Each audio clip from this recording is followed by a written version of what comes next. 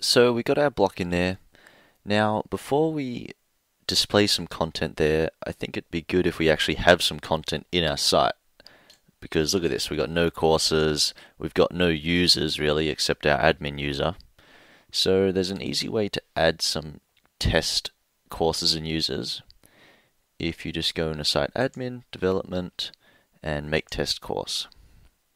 So let's just add just a small course that's created quickly.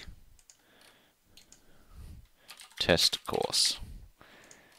And this will just give us some content, something that we can actually fetch and display. So it makes a course, and if we go in there, we can see what it's done is made a couple of assignments, a couple of files there, and we can also check to see if it's got any enrolled users. It makes one student there, so that's cool. Alright, fine. That's good, so that's something we can fetch, and I want to probably put that in here in the content.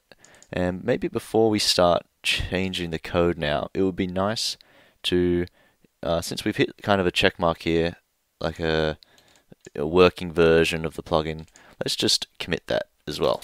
Because whenever we kind of have our, we've completed one piece of work, then we should make a commit. So we do a get init. We've got some files there, add, call it anything you want, initial test block code. So we always want to be doing stuff like that when we are working on Moodle. Whenever you create some code, it's working, let's commit that and kind of make each commit an atomic piece of code that works alone.